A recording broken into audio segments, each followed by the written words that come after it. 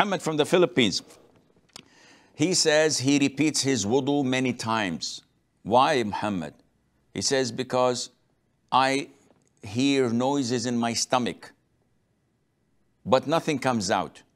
So I'm confused. There is a hadith where the Prophet ﷺ said, do not break your prayer until you hear a noise or find an odor, smell an odor, or a foul smell. So he's confused because of this hadith. Akhi, you misunderstood the hadith. The hadith was about a person who's doubtful, not certain.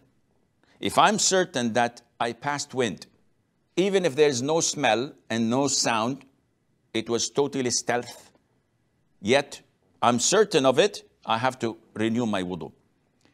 But if I'm doubtful, I don't know what to do. The Prophet says, continue in your prayer. Your wudu is valid till you hear the sound of wind exiting your anus. If it did not exit, then there is no need for you to perform wudu. So you misunderstood the hadith. It's not just any sound.